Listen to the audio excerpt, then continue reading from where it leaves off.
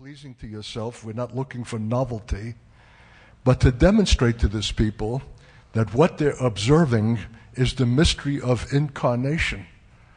That this is not a piece of Brooklyn expertise, but the resurrected and ascended Christ dwelling in an earthen vessel and bringing forth out of the wisdom and will of his own life words and expression that are given.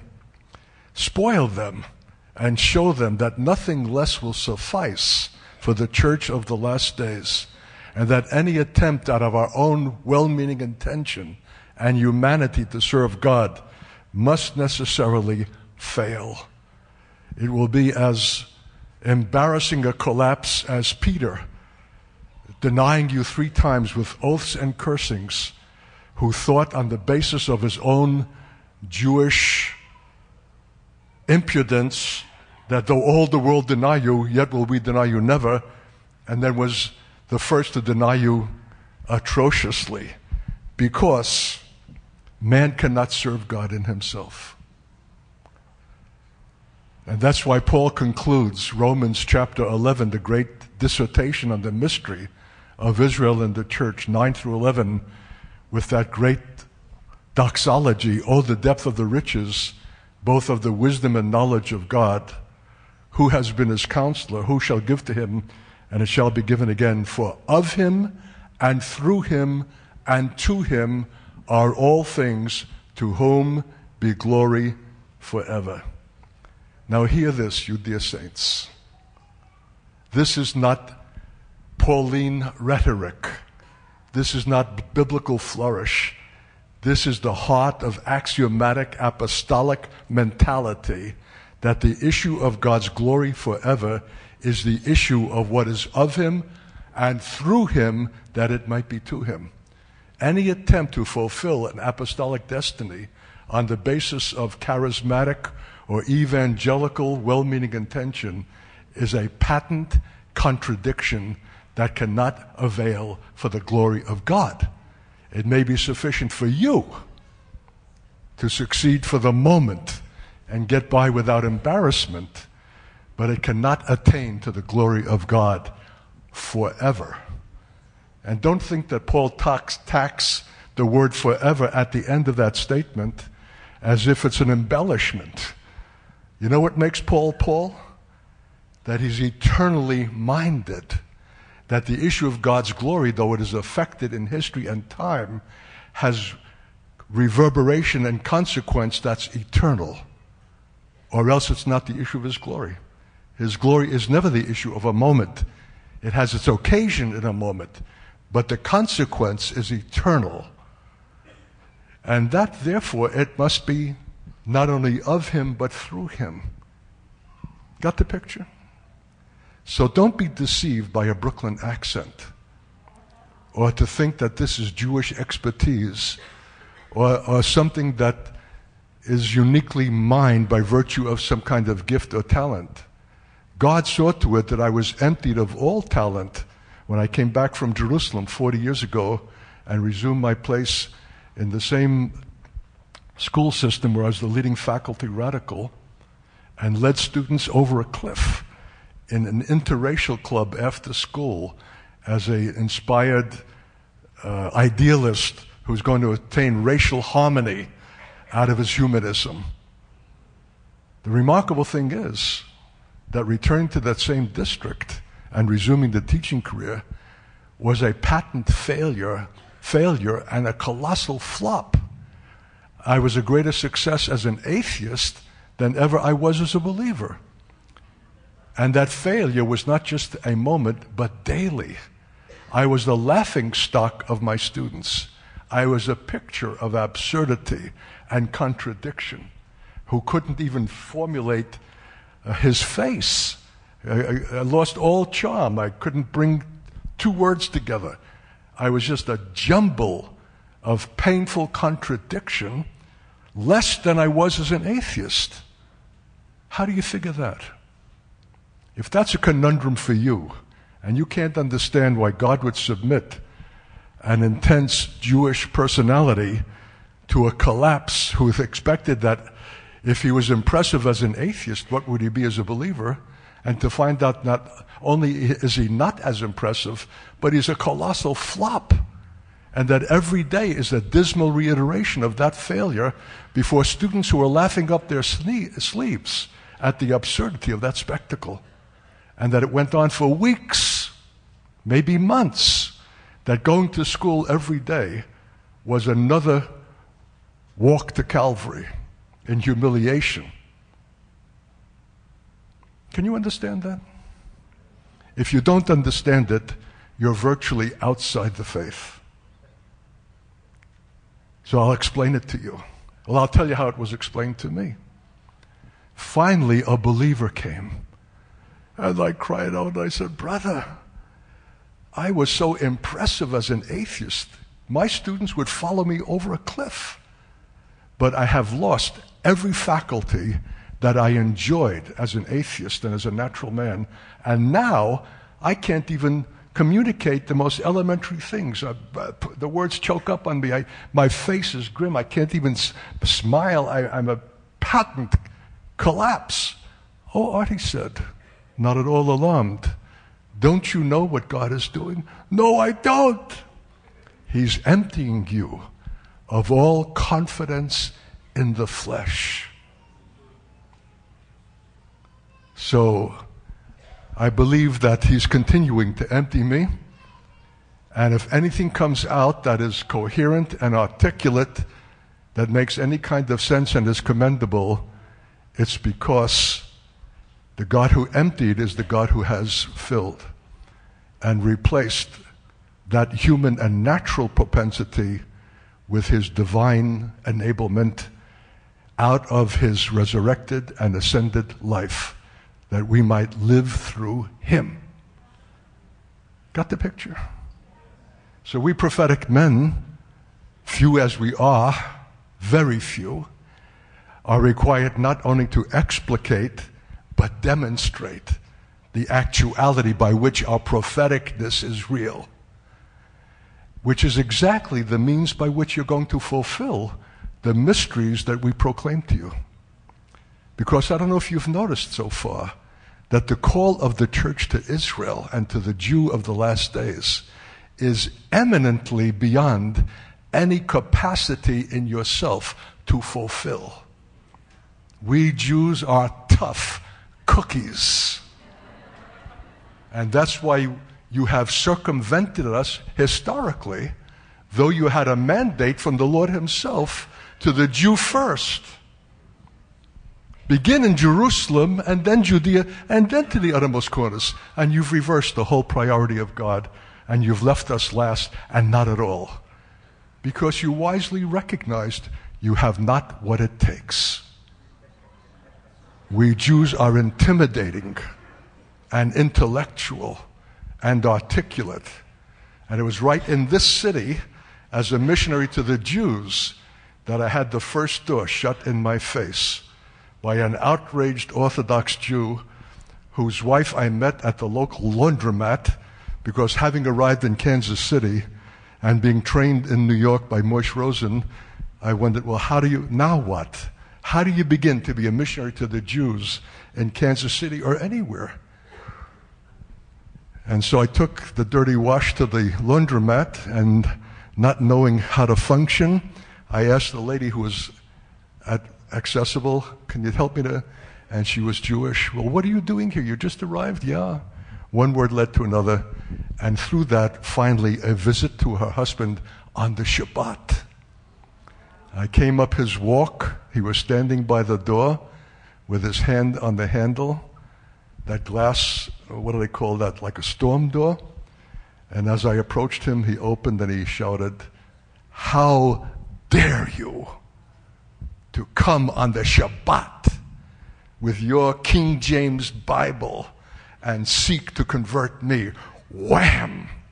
That was my introduction to Jewish ministry. I want to tell you, dear saints, it has never gotten easier. And nor will it. They are the enemies of the gospel, Paul says, for your sake. You need an enemy like that because you're a bunch of soft touches. And your Kansas City environment does not help one bit. It's too soft, too indulgent, too fleshly, too carnal, too materialistic.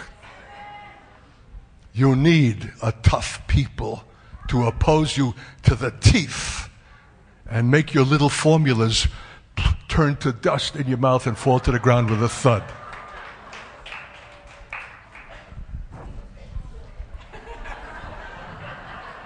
Thank you, Lord, that you've called me to insult the church.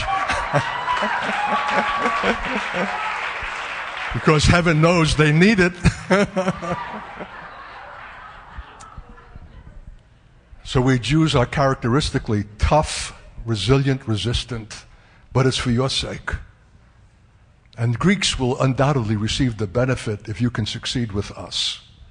But to succeed with us, you have got to be the epitome and the statement of the resurrection life. Well-meaning evangelicalism? Forget it. Charismatic hyperbole and enthusiasm? Forget it. Resurrection authority and power and wisdom? Yes.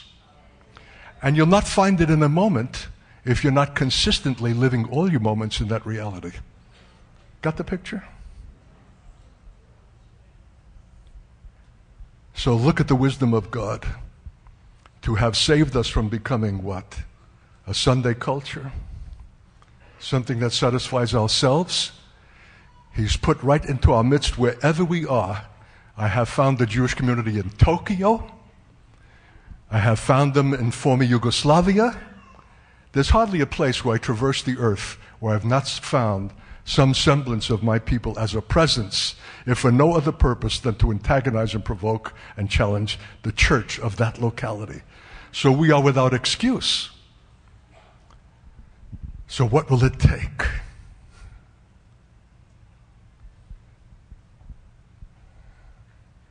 I don't think the Lord himself succeeded so well and became victim at the hands of the very people to whom he came, who received him not. So, Lord, show us that this is not hypothetical, that as you have lived through the Father, we are called to live through you, and living is an all-inclusive word that is more than just Sunday performance, but the total reality to which we're called in a world which is at enmity with God, where we need your wisdom, your word, your direction, your enablement, your life, your vitality, especially if we're 75 years old, as I am. And we'll be going from here to St. Louis and the University of Missouri and other meetings in Pennsylvania, and then New York, and 2 weeks later, Holland, Germany, Singapore, Malaysia, Indonesia, and Israel. For a short interval before going out again into Mexico, Panama, San Salvador, and Argentina. With a short interval before going out again to Israel, India, New Zealand, Australia, Kenya, Uganda, Cameroon, and Upper Volta on the west coast of Africa.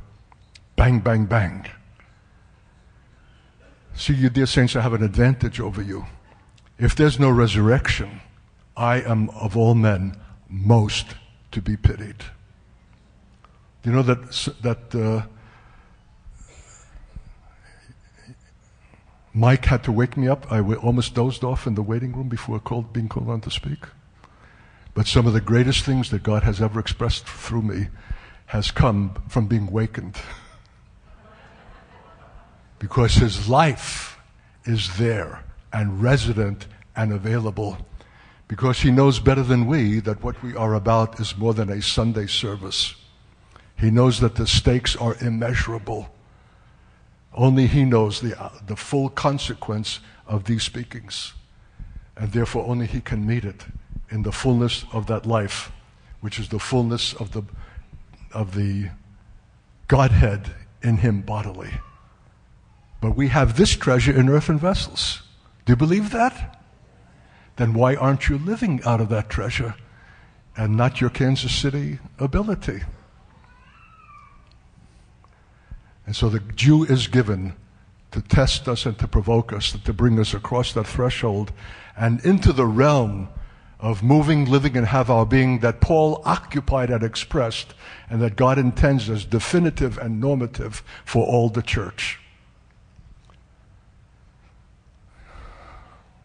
If I stopped there and went no further, you got that much, you've got plenty. Okay. Well, on top of everything else, I have a residence in New York.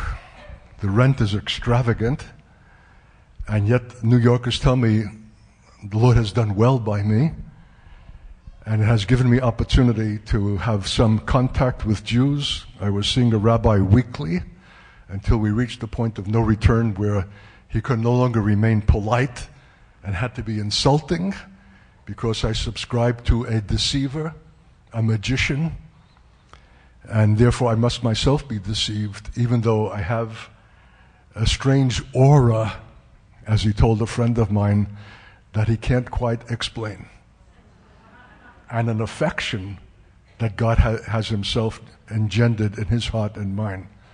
Other than that, we are in total opposition continually. But it's a love. Love your enemy.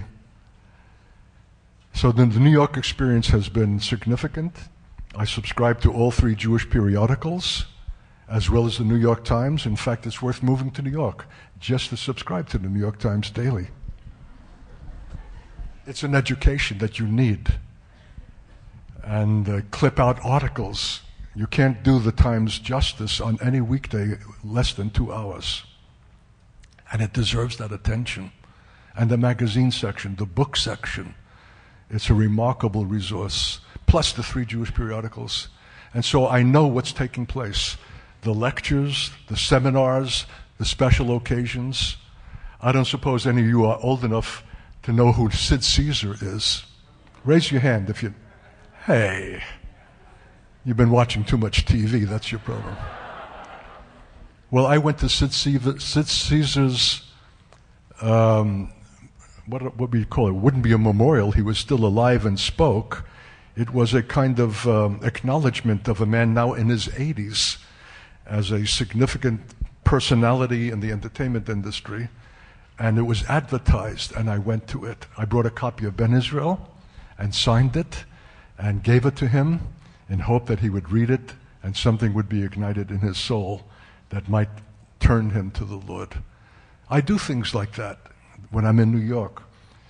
And I attend seminars and lectures.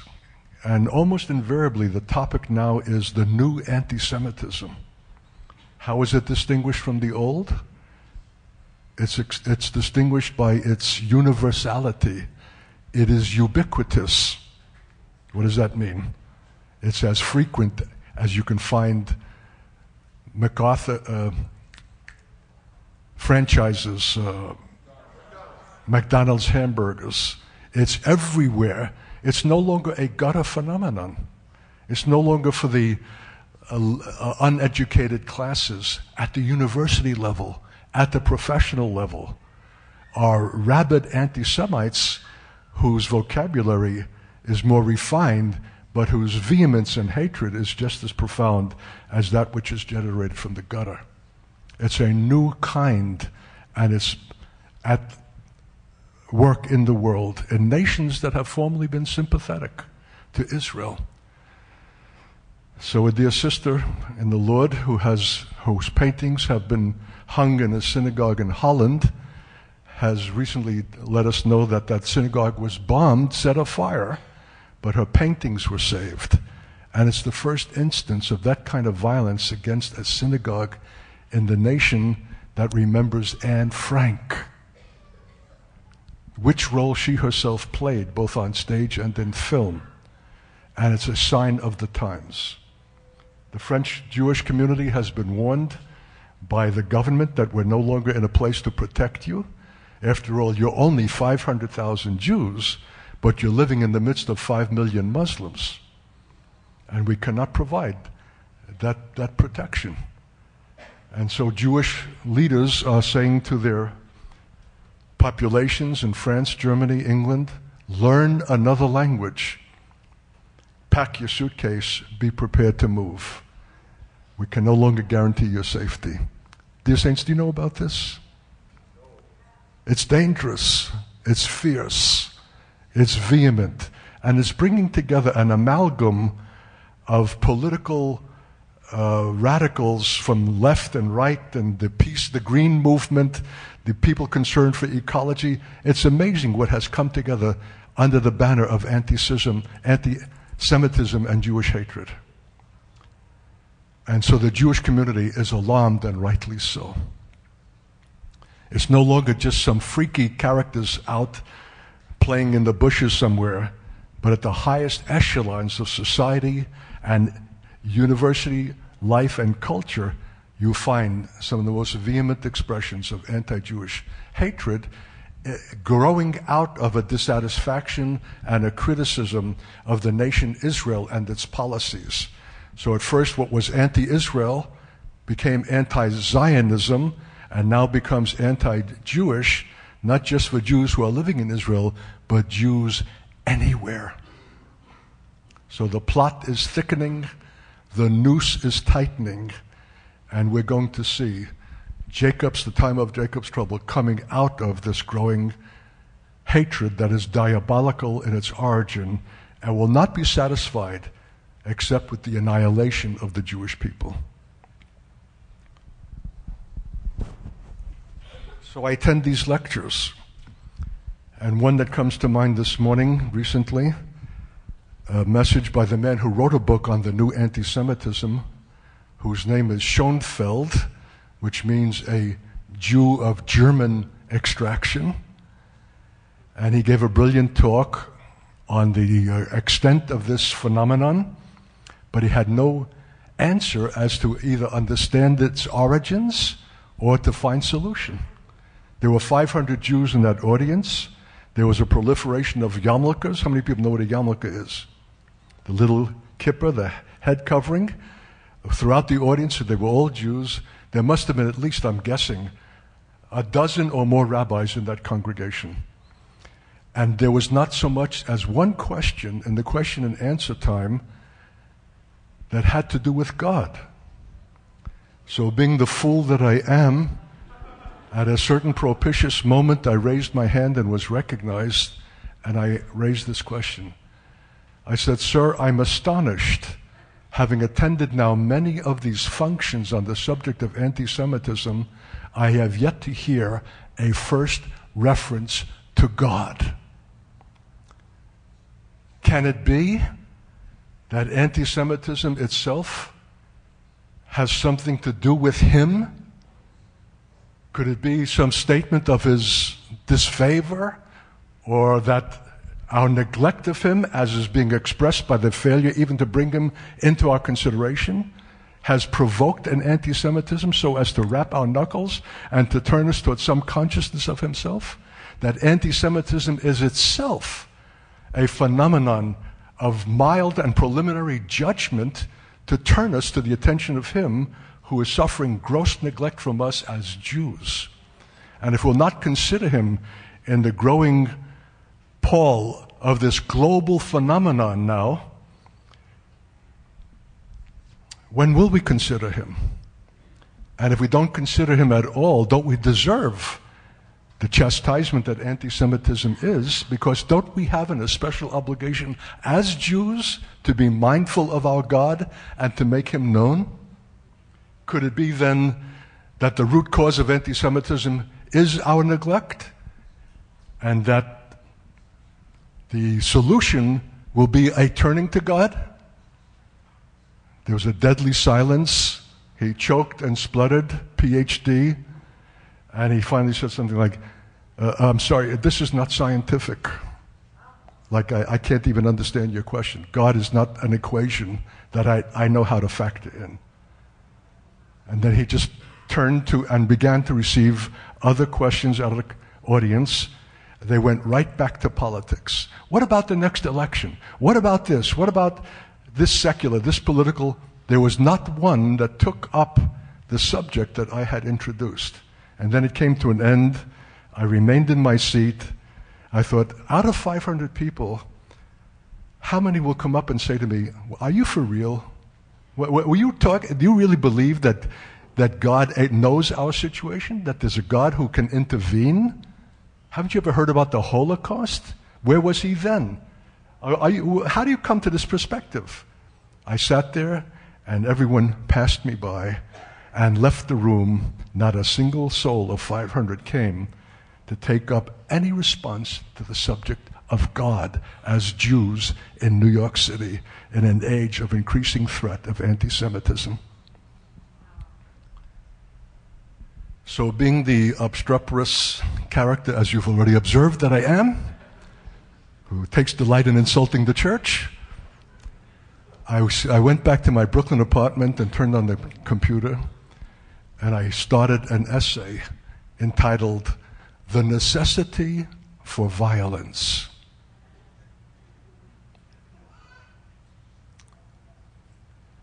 Something along the lines of, what will it take to jar Jewish consciousness and sensibility to an awareness of the truth of our condition, when what we have suffered historically for the neglect of God and continue to suffer, and will suffer in greater measure if we continue in this present secular obstinacy and neglect.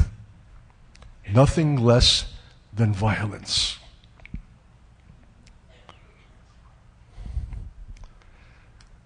So this evening, as I told the first session, I plan to look at Isaiah 53.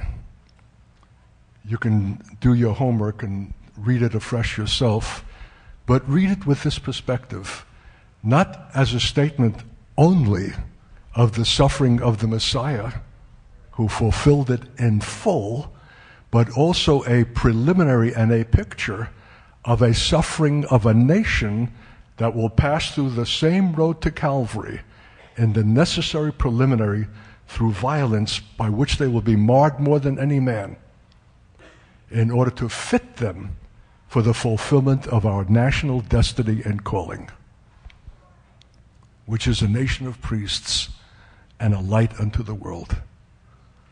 How far will God go to fit a nation for its destiny is the issue of the violence of the last days that God will allow to come upon us as Jews, both in proportion to the sin of our neglect and both in anticipation of our ultimate calling, which even the church does not rightly understand or esteem. Got the picture? And that is to say, the more profound the calling, the more profound the preparation, the more the necessity for suffering in its attainment. And the only reason why you stagger at this, that Israel would have to bear this logic, is because you've not received it for yourself. Because you don't see the necessity for suffering in the fulfillment of your call and your destiny. And that's why your walk and your service is less than and other than God's apostolic and prophetic intention. You're shrinking from the suffering that is intrinsic to the preparation of any vessel that is to be used by God in the things that pertain to His glory. And because you're unwilling for it yourself, you shrink from Israel having to consider it, and you'd rather placate the Jew and make nice and plant trees in Israel and go to Feast of Tabernacles conferences and dance with your yarmulkes and tzitzis and all of that shtiklach that you enjoy in the deep corridors of your soulishness, than to take up the issue of suffering that is inexorable, that is unavoidable in any true ministry to the Jew. The suffering of rejection from them to you, of insult, of reprimand, of reproach. You can't even take it if someone looks at you cross-eyed. And you want so much to obtain their approval and their affection. If only they would chuck you under the chin and pinch your cheek and love you for the evangelical Christians that you are who support Israel. But if you have to tell them that there's a coming time for which you have no awareness, that will strike you in the bastions of your present security, like New York City itself, and that you better brace yourself. And in fact, there's a place of safety, there's an ark of safety available even now if you believe upon him whom you have up till now rejected.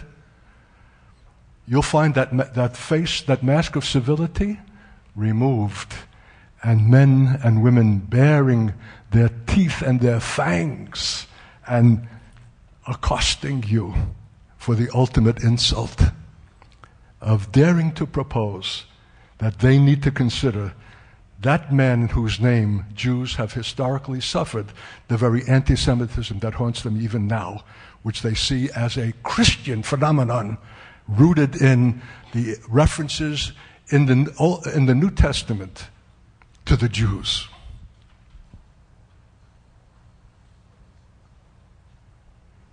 You've got your work cut out for you.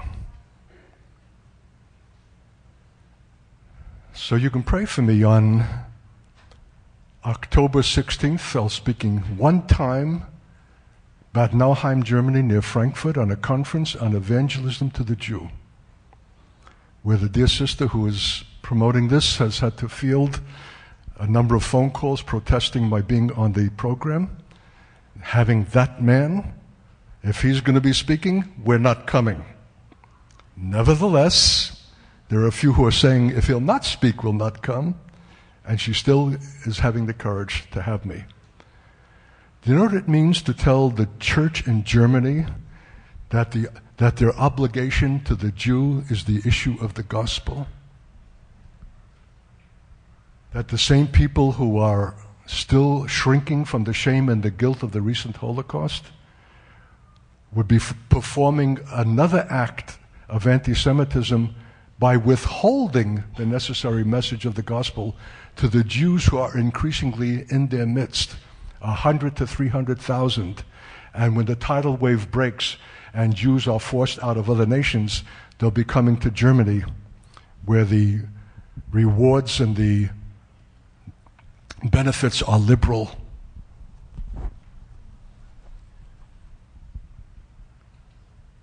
Because the temptation, the tendency of a German Christian is to make nice, is to assuage the pain of the past by being a comforting presence, but to antagonize the Jew of the necessity for the consideration of Jesus through the gospel is the last thing that a German Christian wants to consider. And I'm going to say to them that if you fail in this, it's not only the Jew that will suffer the loss of that message, but the church will suffer the loss of its identity as the church. For the issue of the gospel is the issue of the church. And that church that will not take it up in its first and most radical expression to the Jew first forfeits its identity as church. And so you're going to open the door a second time for the want of a viable and apostolic presence to the same demonic forces of darkness that swept through Germany in the 1930s, because there was not a church of a kind that could identify, discern, or oppose that darkness. The issue of the Jew in the gospel is the issue of the church. But for you as a German to promulgate that message to the Jews who are now thick by the hundreds of thousands throughout your nation is the call to you of the cross. You've got to die to your timidity, to your fear of man, to your need to be applauded and received and recognized and to that thing that is most dear to you, Jewish approval. Oh, I could tell you stories. Being on an airplane, as I'm so constantly am, and there's a Jewish woman sitting next to me. No identification, but everything in me knew that I knew. And I'm talking to her and pressing the issue of the faith. And the woman who was sitting on the third seat by the window, a Gentile, I think probably from Kansas City, she turned and she said to me at a certain heated moment, "Why don't you leave her alone already? Leave her alone." And that's what you're going to hear. Haven't they suffered enough? Do you have to badger them? Do you have to provoke them? Leave them alone. And what will the German Jews say to the Church of Germany that seeks to promulgate the gospel? Wasn't it enough that you destroyed our bodies a generation ago? Are you now seeking to destroy our souls? Got the picture? What is an issue now for the church in Germany should be an issue now for the church in America. Wherever there is a Jewish presence is the issue of the church that will make us or break us, depending on how urgently we sense the need to promulgate the gospel to the degree that we ourselves know it and understand it, because there's not 1 in 100 here who can even write a paragraph on what the gospel in fact is, let alone say, as Paul, my gospel or our gospel, in which he speaks of his message with an affection and a personal attachment that none of us have ever known,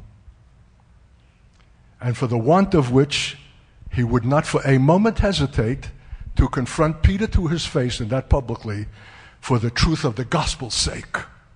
Remember that in Galatians? Evidently, the gospel for Paul was not only a critical issue, it was the critical issue, for which he was even willing to be misunderstood as a Johnny-come-lately who dares publicly to confront the foundational apostle, Peter the Rock, and take him to task for a deviation by which, if it continues, as Barnabas was already won by that deceit, would compromise the gospel message itself, which is the power of God unto salvation to everyone who believes, to the Jew first, and then only also to the Greek. The promulgation of the gospel is for the church the taking up of a cross and of a suffering, particularly in the light of recent history and what Jews have suffered and interpret as being the necessary outgrowth of the New Testament itself, as I've mentioned. In a word, every card is stacked against us. And I'm just perverse enough to say, yes, Lord, thank you that it is. Thank you that the faith is not a snap. Thank you that the gospel cannot be reduced to a little formula, step 1, step 2, step 3. Are you saved, brother? God has a plan for your life, appealing to the selfishness of men at the benefit they will receive by believing. We have enough faint-hearted so-called Christians now who have come into the faith so-called by that kind of decision, by accepting Jesus who will do good for them.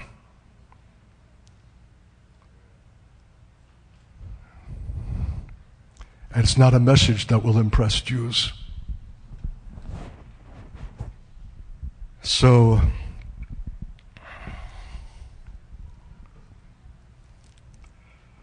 I was looking over my Holocaust book. I've only had 2 Jewish responses, and both of them were as foul-mouthed and vehement and angry and bitter as anything I have ever experienced. And one came from the head of the Israeli Bible Society. You would have thought, at least from that source, a certain measure, not of acceptance, but an acknowledgement that however vile the thesis, that the Holocaust is a statement of God's judgment, it's one that can be supported biblically and prophetically. Instead, this man said, I don't often write to the authors of trash. I just automatically throw their garbage into the waste bin. But yours is so unequivocally vile, so reprehensible, that I had to write to tell you of what a sickening thing your book is. Who do you think you are? Blah, blah, blah. Anyway, it goes on like that. I always remember his name because it's spelled, it sounds like bacon. Bacon, I guess you would say, with the Israeli Hebrew accent, but it's spelled B-A-C-O-N. So one day on the internet, I found a Dr. Bacon, who's a professor at the Hebrew University in Jerusalem, and so I sent him a little note. I said, are you the Dr. Bacon who felt that my book was so vile? And I got an answer. He said, no, that was my uncle. But he showed me your book, and I agree with it completely. It is altogether detestable. Well, I have a chapter in the book called The Judgment of Sin and Its Consequences. God has a controversy with us concerning our alienation from Him. Remember, I mentioned no mention of God, even in discussions about the threat of present anti-Semitism. We have been unwilling to face the meaning of our own history and to consider the horror that was the result of that alienation. You cannot reject God without consequence. Have you learned that? He's too formidable. He'll not suffer that rejection of Himself without there being painful consequence. The unhappy fact is that the interpreting of catastrophe as the consequence and judgment for sin is totally incompatible with contemporary Jewish self-assessment. In my first earlier speaking, I said there's no way to understand blood atonement and the sacrifice of Jesus, the crucifixion of God, only in proportion to an understanding that comes to that one who acknowledges himself as sinner. The key to revelation of the remarkable phenomenon of atonement through blood and that of the Son of God Himself is only revealed in proportion to the knowledge of ourselves as sinners. If we don't see that, it's an incomprehensible and unnecessary sacrifice, if not a vile thing that God would allow His own Son to suffer.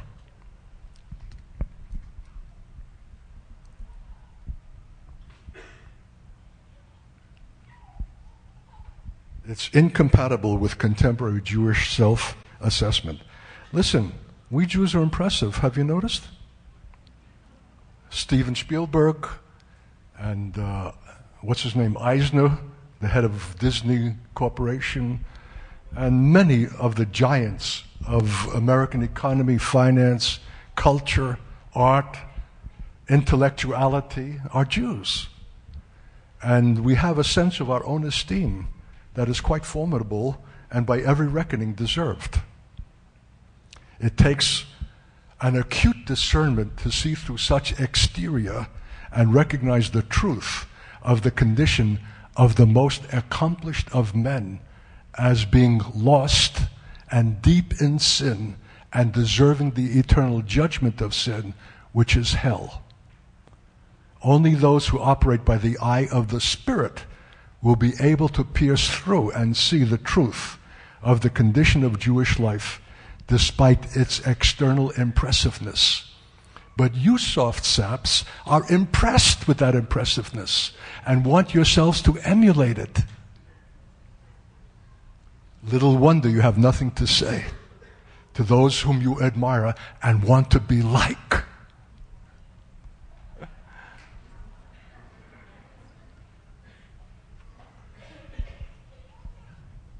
So sin, Jewish consciousness of sin, is virtually a non-existing phenomenon. So your first function is to make the Jew with whom you're in conversation aware of the truth of his condition. How do you do that?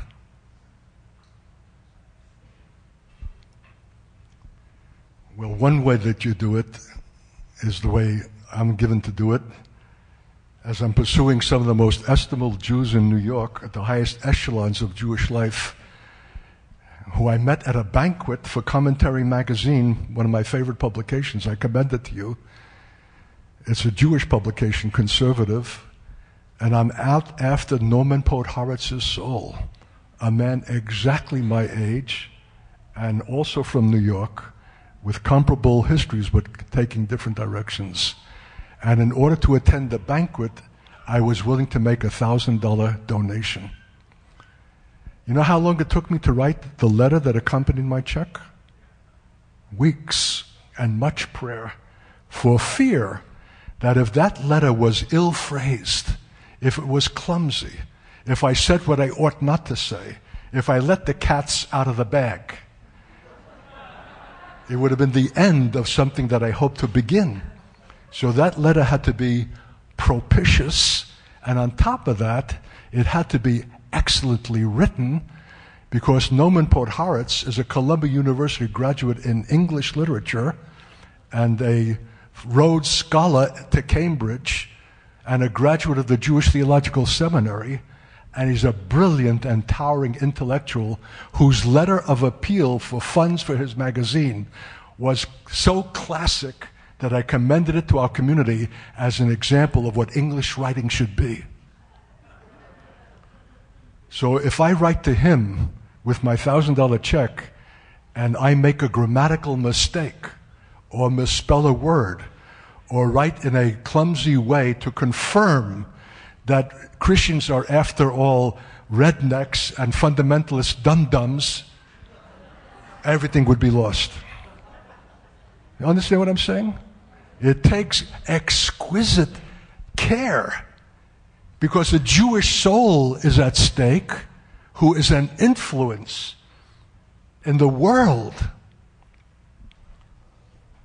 who has himself written a book on the prophets that is commendable, though it sidesteps Jesus in a remarkable sleight of hand that I hope one day to bring to his attention as a lapse of integrity, should God give me the opportunity.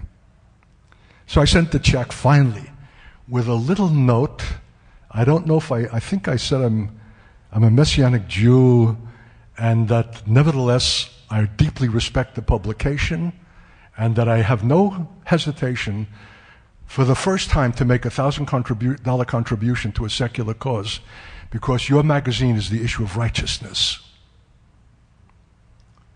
And so I got the invitation and bought my $139 suit that I told my wife I didn't need. And I went into that Brooklyn discount men's clothing store looking for a sport jacket, and then I looked at the suits, and there was this gorgeous pinstripe. And I just was impressed. Although I didn't think I needed it to buy it, and that's what I wore the night of the banquet. You should have seen me. Was I ever impressive? And I took with me, because you're able to take one guest, one of the ladies with whom I'm connected in New York is an ex-nun who received the Lord when Mass was being served and has gone on to be a precious saint and a woman of prayer ever since. She's never married, and we talk about the S word that she doesn't like me to pronounce, called spinster. So what a couple we made. This old crock with this lady on my arm, dressed to kill, because we were there with the upper crust, you dear saints. You want to know something? It's more stimulating than any charismatic environment I've ever been in. And so the hors d'oeuvres are served, and you stand around, and you have a drink, a wine or something, and of course you fall into conversation. There was not a Jew with whom I fell into conversation who was not a physicist, a scientist, a PhD, a writer, an author, an artist, a man of accomplishment. What an environment to be in the midst of Jews like that. But as I came in the door, and there's Norman Podhoretz receiving the arriving guests, and I said, I'm the one who sent you that little booklet on the spirit of prophecy. Oh, he said, I'm too old to be evangelized. I said, all the more reason. And that was the last that we had to say to each other. And so we went through the dinner. We had to listen to him to pontificate as he gave a talk. And we had some fellowship with the two doctors at our table. One was a refugee from Germany, whose wife has written a master's dissertation on the early Christian church and the Jewish presence. Can you believe that? You never know what you're going to stumble upon. And so it was about over. I went to the men's room, and as I'm coming out, the line is forming, and my eye falls on one man, tall, stately, and imposing. I waited for him to come out of the bathroom. And when he came out, I went up to him and I said, "Sir, your countenance has arrested me. Who are you and what are you about?" Could you speak like that to a Jew? Art, where did you get that statement? Out of the depths of the resurrection life, without premeditation on what do I say to initiate a conversation that might have eternal consequence, and who is sufficient for these things? Well, the man was arrested by my words and my open bravado. Oh, he said, "My name is Henry Sherman, and I'm on the board of Commentary Magazine." I said, "Wow. Would you be willing, Mr. Sherman, to read the little publication on prophecy that your editor and publisher has refused?" "Oh, yes," he said. "Can I add a cassette message on the prophetic call, which I knew to be a dynamite tape?" "Yes." And he gave me his personal address. And I was going to mail it to him the next day when I remembered that I was going to go into Manhattan anyway to hear a rabbi speak on the problem of evil. And so I hand-delivered the material, my book, Ben Israel, and the tape, and brought it to him, rang his bell. I timed it about 5 p.m. after office hours and before dinner. See how strategic you need to be? This kind requires everything. Skill, sagacity, that means wisdom. Holy Ghost cunning, being led by the Spirit to hand deliver rather than to mail, because it'll give you one more occasion for a face-to-face contact in the hope that something exudes from your face that will be equally as arresting as his Jewish stature, even though you're sweaty because you've come up through the subway on a hot day and haven't had a chance to stop for a drink. And so he welcomed me in. I gave him the material. I tried to explain something about what it is. He said, "I'll get back to you within a week." I waited the week. He never got back to me. I waited a few days more. He still had not replied. I wrote him a little letter. "Dear Mr. Sherman, I'm the chap who met you at the banquet and has subsequently given you my book, Ben Israel, the story of my conversion as a former Marxist atheist, and a tape on the prophetic call. And you said you would get back to me within a week. Have I not heard from you because you have learned that I'm a believer and that therefore we Jewish Christians are not deserving of the kind of courtesy that you would ordinarily give to any man? That we are so beyond the pale, so fringe, so out of it, that we don't deserve the most elementary consideration?" Now, if that's true, dear saints, what does it mean for a man who prides himself in his ethicality and integrity as a man of righteousness, that he himself is capable of a prejudice against a certain segment from within the Jewish community that he dismisses at hand and will not give the most elementary consideration that should be given to any human being, regardless of their convictions? That very snubbing is itself the revelation and the truth of his condition, which my own presence and confrontation with him brought to the surface. And so I said, "I'm coming to New York. I'll be Thursday, such and such a date. I'm coming to the Modigliani exhibit at the Jewish Museum on Fifth Avenue and other functions. And I hope to be at your place approximately at 5, unless you call and let me know that you'd rather I would not come." I received no call, and I came. I rang his bell again. You know, it's in the foyer. You can't get through the door. There's usually a doorman at these prestigious apartments, but here was just a, system. I rang his bell, yes. Henry, this is Art Katz, the fellow who recently gave you his book. I just wrote you a letter. I said, what? I said, I'm hard of hearing. I said, I'm sorry, I didn't hear. And he hung up. So I thought, well, he's coming to the door now to explain face to face why he's not given me the evaluation that he promised. And he never came to the door. I rang the bell again to let him know I'm still out there, 75-year-old man, and waiting to hear an explanation that I could not get out of your garbled intercom system, and he never came to the door. Well, one day, may the Lord give me the occasion to show him there's a little fly in your ointment. There's something wanting in your righteousness that reveals the truth of your condition, as the scripture has all along stated, there's no man good, no not one. And though you're living a circumspect life in the level that you occupy on Jewish eminence, when it came to a relationship with me, as a contemptible man who believes in this absurd gospel, you displayed a revealing lack of humanity and civility and integrity that shows in the last analysis you're the sinner that God says and claims you to be. So all things work together for the good. Insults, doors slammed in your face, neglect. Are you willing to bear it? You Gentile believers who want so much to obtain Jewish approval. What is it with you anyway? Isn't the Lord's approval enough? That you're accepted in the beloved? That you have it from man?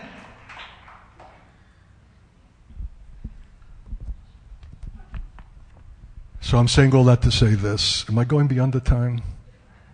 That nothing less than violence. There's got to be a suicide bomber in New York City and more than one. That Henry will be wakened by the shock and the ground shaking and the collapse of the synagogue around the corner from his apartment, and to learn that what was taking place thousands of miles away is now happening here, and there's no Jew safe. And maybe what this man was trying to communicate, that there's a time coming of such fearful proportions that exceeds anything we have ever known historically as Jews, and will yet again have to know. But that if you'll humble yourself, there's a place of safety available now in an ark of safety of God called the Messiah Jesus, into whom we can run and run into his name, because he is a refuge and a strength and a very present help in time of trouble for as many as believe. Believest thou this? Yourself? Can you say with the psalmists that he is my fortress and my safety, my refuge? In him?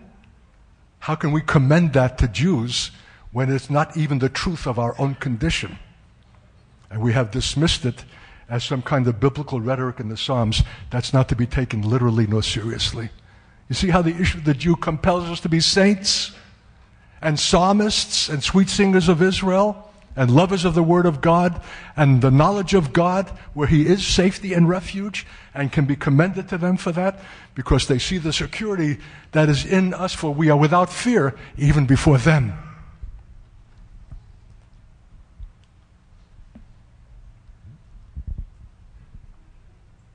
So, when everything else fails, when men will not heed the Word of God and reject the prophets of God, the next and the last thing that comes from the grace of God is the judgment of God. They will have to experience the very reality for which they had refused to be warned by the Word. Got the picture? And out of that violence and out of that judgment, God will save a remnant, the elect. Although there'll be very great attrition, but I hope it will not include Henry and Norman Port Horitz, precious though they are. Though it's true, not many noble, not many mighty are saved, but I keep reminding the Lord, you didn't say none, you said not many. Lord, include these in the not many. If you have brought me face to face with this man and had me to be in communication with that man, could that be happenstance? Or was it the act of your sovereignty that had me to buy the suit and make the donation to bring me to the place where I catch a man going into the men's room and wait for him to come out that he might be confronted? You believe like that? Lord, bless this people. Save them from being a soft touch. Save them from being merely phraseological and subscribing doctrinally to that which is correct, but not in fact expressing it or living it or promulgating it with the same kind of passion as Paul himself, who knew the terror of God and persuaded men. Lord, save the church, because you have made Israel, allowed it to become what it is, that it would be the formidable opponent for our sake. And we need that challenge if we are to be to the Greeks what we ought, and to be to you what we ought, as the eternal bride of Christ, having the glory of God. The issue of the Jew is the issue of the church. But if it's an issue that is circumvented, not only are they the people, those that will lose, the church itself and the world through the church that is not in the apostolic place that it must, which is determined by its relationship with the Jew in truth. Got the picture? We'll hear the tape a few times. So Lord, I'm praying blessing, because I know you hear me. And you'll send something into the deeps of this people, a shaft, and beyond them and through them, wherever these tapes will be going forth, to show us the discrepancy, the slack, the failure to take your priorities seriously to the Jew first, the failure to apprehend and be apprehended by the gospel in power, our fear and our timidity to face a people who are intimidating and make us to feel so inadequate, because we are. Bring us to the place where our adequacy is in you, and we're sublimely confident that in you we move and live and have our being. It's not the issue of how eloquent or clever we are, but to the degree to which your life is our life. For you know how to speak, how to address, how to write letters, how to confront, how to bear insult and injury and reproach, because that's exactly what you bore in your earthly tenure, and we're called to bear it in ours. Lord, bless this people, and let them be a last day's blessing to the Jewish community worldwide who are in for suffering, in for violence, to shake their cage, to rock their foundations, to show them that this is not the best of all possible worlds, but the worst. Because as I left that auditorium of 500 Jews on that lecture on anti-Semitism, there were not one came up to ask me, what do you mean by God? They were at the coffee table, noshing, with all of the nice little cinnamon things and chocolate-covered things and coffee, with the impression we occupy the best of all possible worlds. And it will always remain so. It's delusion. It's deception. They're blind. They do not see. And unless someone comes to speak and to bring a sense of the reality, which is reality, they will assuredly perish. So I'm asking blessing, Lord, for this Kansas City people who are living themselves in an unreality that is everywhere about them, in the proliferation of shopping malls and late model cars and well-dressed people. This is the best of all possible worlds. And it contends against the apocalyptic vision given in Scripture and prophecy of last days devastation, for which Kansas City does not prepare us.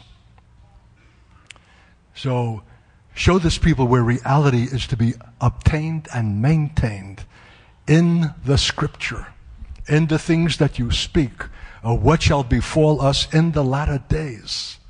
And our identification with that people, which will be more than casual, but costly, even to the threat of the loss of our own life for their sake, who are enemies. And that will compel us to come upon that apostolic resurrection ground, which is the normative and definitive place of God's intention for saints everywhere in every generation, and especially at the end. Anything less is living beneath the faith and beneath the glory of God. Impress them, my God, and press that upon their hearts and their willingness for the sacrifice to obtain that reality, to live in it and make it manifest, that they shall not stand before you embarrassed in that day, that they have lived beneath comfortably, but less than your intention. And for that we thank you and give you praise. In Jesus' name, and God's people said, Amen. Mike?